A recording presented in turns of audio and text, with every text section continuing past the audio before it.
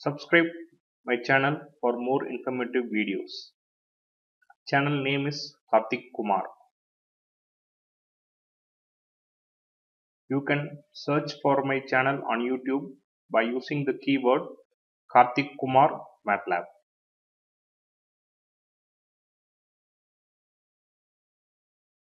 Channel URL is youtube.com/c/MATLABTutorRKK. Welcome. Through this video tutorials, I am trying to give you as much content as possible without hiding any data. In my video tutorial, you can see that everything is simulated.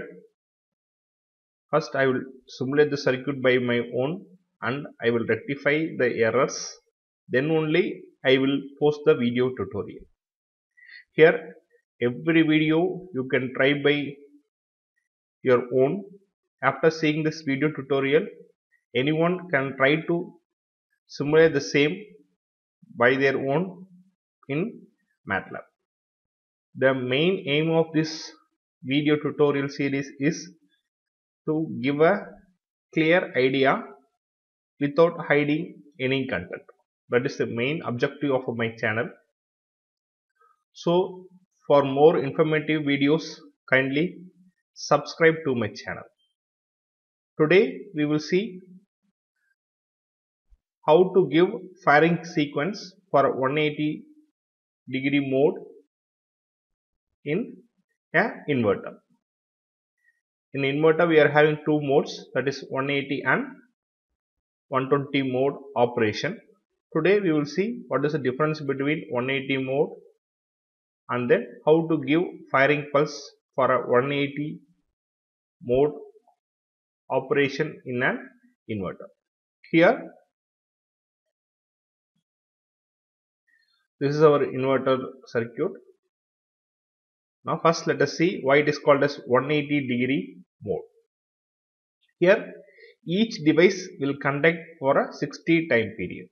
That is, for this interval, on this interval we are having three devices, T1, T4, T5. This will conduct, T1 will conduct for 60 degree, T4 will conduct for 60 degree, T5 will conduct for 60 degree. Similarly, from 60 to 120 degree, T1 will conduct for 60 degree, T4 will conduct for 60 degree, T6 will conduct for 60 degree. Like this it will go on.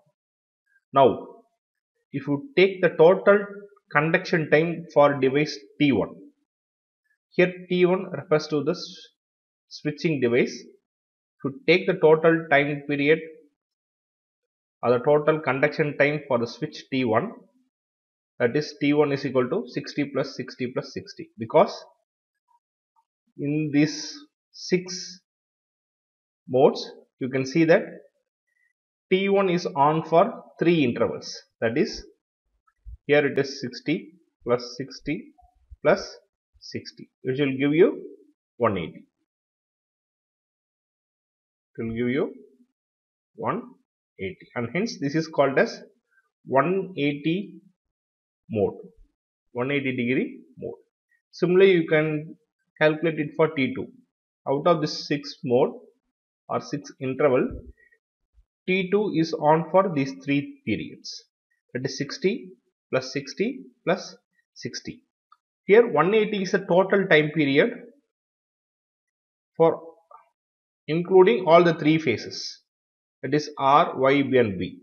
But 60, the 60 is for A phase, this is for B phase and this is for C phase. For A phase, T1 conducts 60 degree, in B phase T1 conducts for 60 degree, and in C phase T1 conducts for 60 degree. But the total conduction time of T1 is 180, and hence it is called as 180 degree mode. Here the various firing intervals are 0, 60, 120, 180, 240 and 300. Later on we will see the significance of this firing angle. This is the reason why it is called as 180 degree mode. Next, we will see the pulse generator. Pulse generator 1. Here we are having two things, that is, the first thing is amplitude.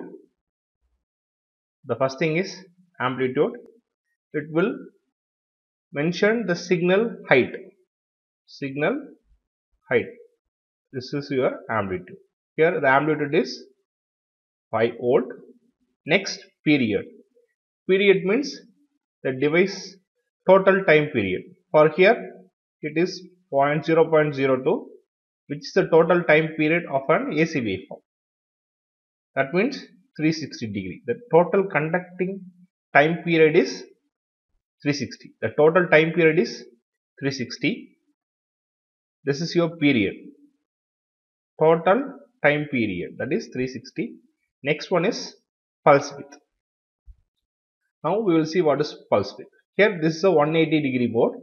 That means a particular switch, for example T1, it needs to turn on for 180 degree. Now we need to enter this value in time period. Now what is 180? Here pulse width is percentage of the period. What is our period? It is 360 degree. But here T1 needs to be conduct only for 180, and hence I need to convert this. What is the percentage of 180 in 360? Now I am having in calculation, simply 360 degree is equal to 100%. Then what is 180? This will give you the percentage of your pulse width.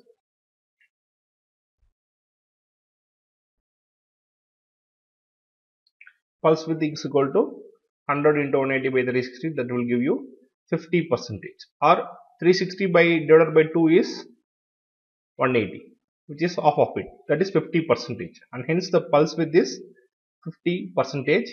Here the pulse width refers to 180. This is the reason why we are giving 180 here, because this T1, it needs to conduct for 180 degrees, that is 60 plus 60 plus 60. Then phase delay.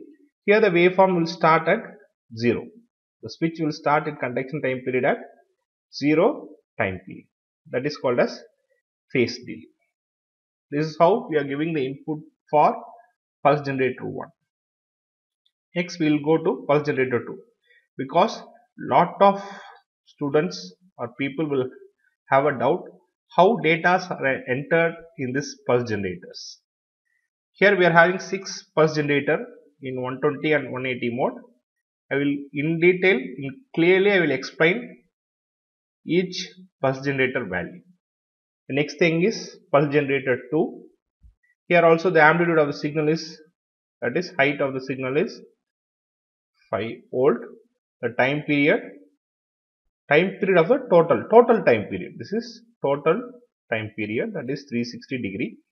Out of this 360 degree, my device T2, it needs to be in conduction for 180 degree. It is 50% of the total time period. Now phase delay. What is the phase delay?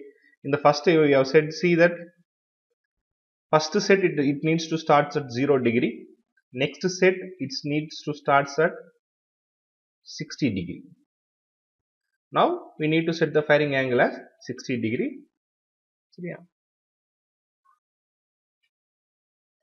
Here in the simulation you can see that the phase delay I have given it as 0.01 divided by 3. If you get it, you will get it as 0.0033. Now if you calculate the firing angle for this value, you will get the firing angle as 59.4, that is 60, which is nothing but the second set firing angle. Second set of device, it needs to turn on at 60 degree. The next set it needs to turn on at 120 degree. Next, and hence phase delay. Here the phase delay is given as 60 degree. Here the device will, this is 360, if this is 180. Now this second set of device, it will start in conduction from 60 degree. From here it will turn on. From here to here device will be in off state. From here to next 180 degree till the device will be in on state. This is the value for your pulse generator 2. The phase delay is 60 degree and the pulse width is 180 degree. Next, pulse generator 3. Here again same thing, amplitude is 5 volt. Period, the total time period is 0.02. Pulse width is 180 degree. Next is phase delay. It should be 120 degree.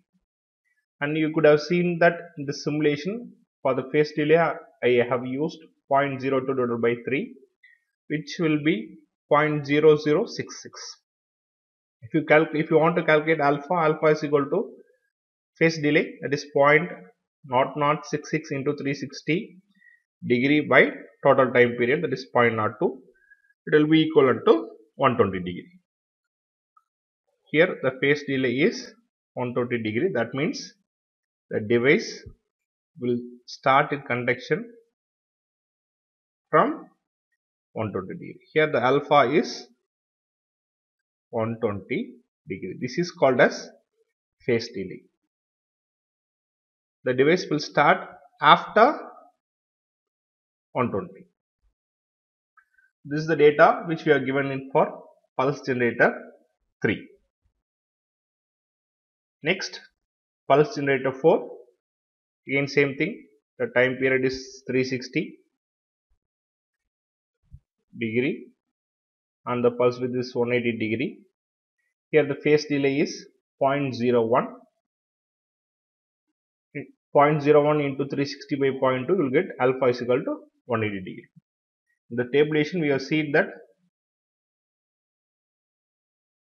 first 0 degree, next set it should be start at 60 degree, next 120 degree, next 180 degree, next 240 degree, next 300 degree.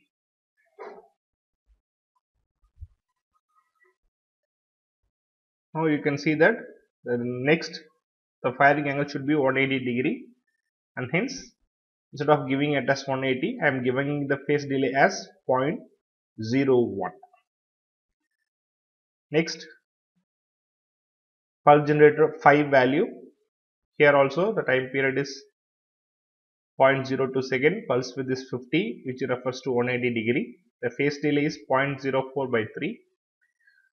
You will get, if you divide 0.04 by 3, you will get 0.0133. If you want to calculate the angle, angle is equal to 0.0133 into 360 degree by 0.02, which you will get it as 240. Here the firing angle is 240. Here the firing angle alpha is 240, and hence instead of giving the firing angle in phase delay, we need to enter the firing angle in seconds, which will be 0.04 by 3, or you can simply enter it as 0.0133. This is the firing angle for 5th device. Next, 6th. Here the firing delay is 0.05 by 3, which is 0.0166. Here the alpha is, firing angle alpha is 0.0166 into 360 degree by 0.02. Here the alpha is 300. The firing angle is 300, but in Matlab we need to enter the firing angle in seconds, and hence this 0.05 by 3 is given in Matlab. I hope that I have given a very clear explanation how the data are entered in pulse generator for 180-degree mode of operation in an 3-phase inverter. For more informative videos, kindly subscribe my channel.